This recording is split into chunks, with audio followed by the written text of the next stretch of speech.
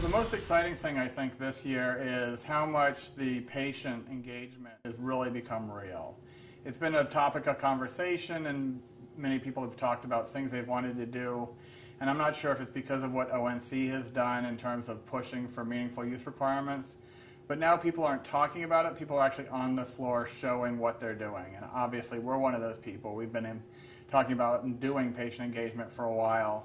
But even the other organizations out there, the big EMRs, the big health IT vendors are starting to connect with the patients. And, you know, we don't think they're where they need to be. They've taken a great step by doing connections to the patients, but they're really clearly on the path to engaging the patients and starting to get to where we think they need to be.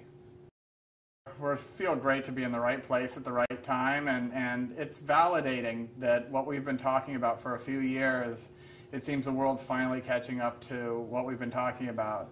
Now, so the world's finally connecting the patients and realizing that they need to have access to their information, but we're really trying to push them beyond that. We want them to not just connect with the patients, but make the patients a core component and a core participant in the care team.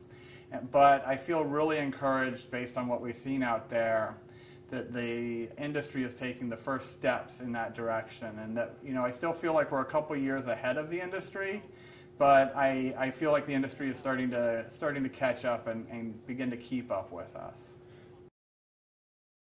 One of the things that we've seen is that Caradigm has really emerged after about a year. It took them some time to kind of break out and establish their own identity separate from the parent companies of GE Healthcare and Microsoft.